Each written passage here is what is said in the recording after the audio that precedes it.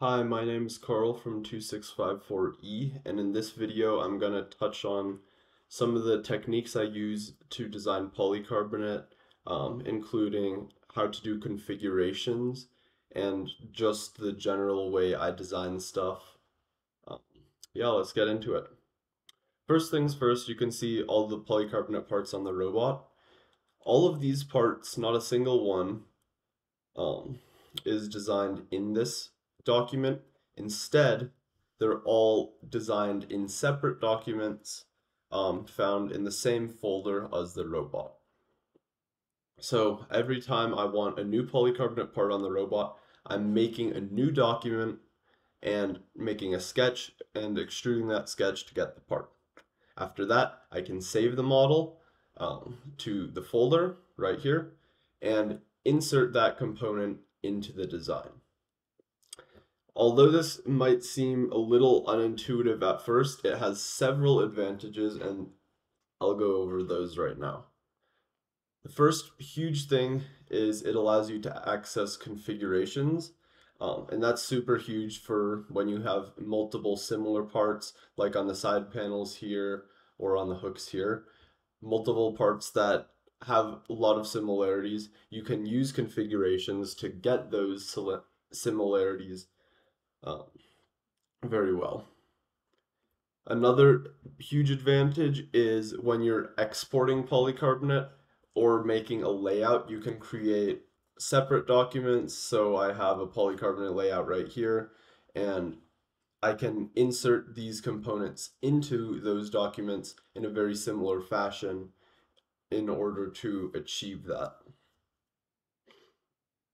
And another really nice advantage is you can copy parts between robots. You can insert multiple of them into the same design, and it's just a lot less prone to failure because it's not referencing anything in the current document. Like for instance, if I wanted to switch this 3 wide C or this 2 wide C channel out with a 3 wide C channel, it might have had a failure if I based the sketch for these parts on that C channel, but because I did it in an external document, there's not going to be any impact from changing something in the main design. So I'll just open up one of these. Here, let's do this one. So this is the hook that we used for hanging. It had a couple different purposes. It needed to link to the upright, to the diagonal, all of that. And the way this is designed, once again, is with a sketch. Um, But what's unique about how I designed this part is there's actually multiple different parts, I suppose, in this one sketch. So you can see we have the main hook, but over here you can see there's this additional part to hold the motor here. So this hole, and this hole, I suppose, are all to hold the motor for the Lady Brown. None of these are needed on the side without the motor. So I have this line here that kind of just phases out. So you can see I'm kind of sketching multiple. And by fully defining multiple shapes within one sketch, you're able to extrude them differently. I'll just show real quick. By extruding that sketch differently, you can achieve different parts. And the way I'm able to change it right now is because of the configuration tool.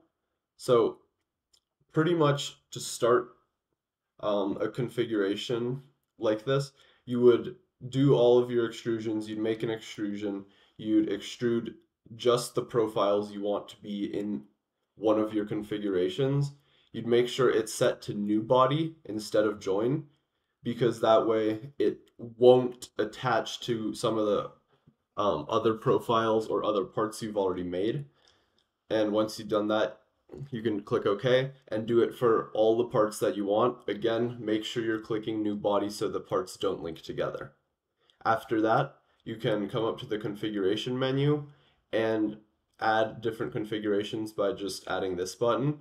Then once you have all that, you can go down here to your timeline. You can click configure feature, and that'll bring you up here and it'll add that feature to the menu. And I normally do suppression based configurations. So that's basically suppressing the feature when you don't need it, depending on what part. And you can obviously adjust how that is. Um, so what's actually being uh, suppressed, and that allows you to essentially choose which extrusion you're using based on the part, and that'll just all become linked together. So you can see depending on which part I'm on, there's a different extrusion. Um, and yeah, that's just super helpful so I can change which part I'm on. Um, but yeah, there's all that. And then if I change something in the main sketch, like obviously this is pretty specified now, but if I make that 1.5 instead of 1.3, you'll see that change propagates to all of the other ones. So we have that configuration and this configuration both got altered by just changing that one sketch. So that'll be very, very important if you have these complicated parts and you have them related to each other, because then when I go back to the main document right here, all of the these parts, you can see if I scroll down into the timeline where they all are, so you can see that I have the hooks on the left side, the hooks on the right side, and they all are out of date because I changed just that one sketch.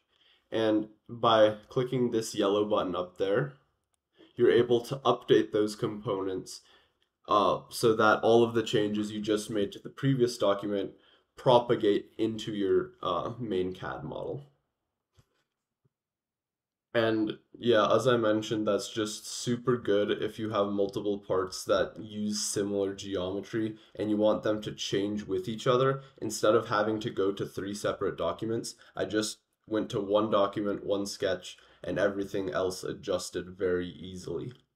I used the same thing for the side panel here. You can see there's 3 parts that are tied together, and yeah, just adjusting one of them would be super easy and it would adjust the rest of them at the same time.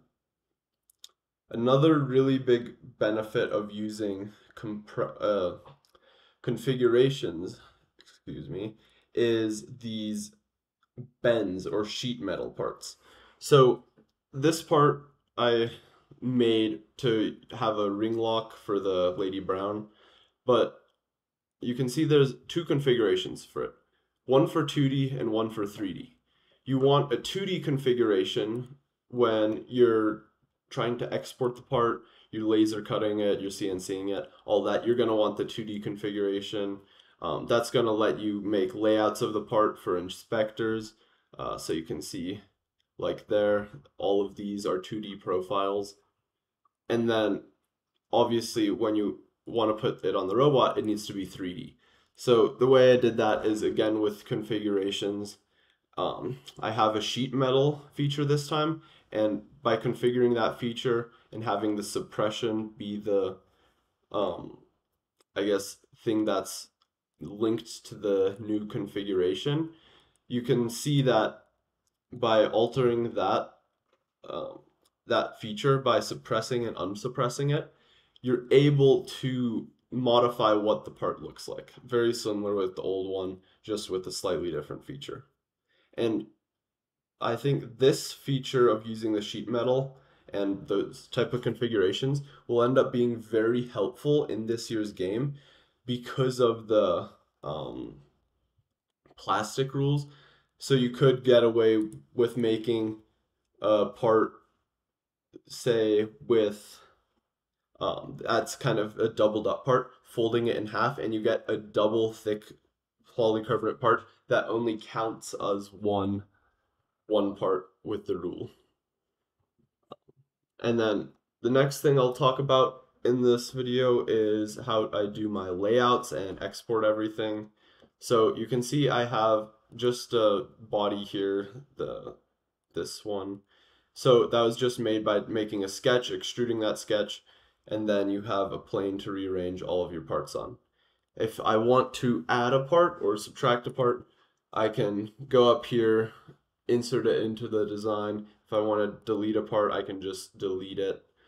Um, so then you can make that layout for inspection. I'm not sure if they'll end up changing the rule this year, but if you don't, it's still helpful. If you want to laser cut or CNC parts, you would go through a very similar process of putting them all in this one document and then exporting this file.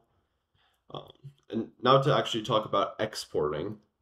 So you have your design here. You click drawing from design. And what that's going to do is bring up this menu here for your drawing. You normally want to click a D size sheet at least if you're doing the standard 12 by 24 polycarbonate. Click OK. And that'll allow you to make a one-to-one scale on the menu here. So that's going to make sure everything's proper. You'll make sure you'll select this correct side view here and then click OK. And yeah, there it is on your drawing. And to make this drawing usable for the software that you have to have, you need to export it as a DXF. And then most G-code softwares will accept a DXF, and then you'll be able to make your toolpaths and all that from there. And then real quick, I'll just show this layout again. So this is another thing you can do by making that layout. Just have some really nice technical sheets here with all your parts. This might be helpful this year as you're only limited to 12 parts, so you could kind of have a list there and show what's what. And yeah, it's just pretty nice for inspection and also really good in the notebook. But yeah, I think that's pretty much all to cover with the polycarbonate parts. If I missed something, feel free to ask below or shoot me a message and I'll be happy to answer.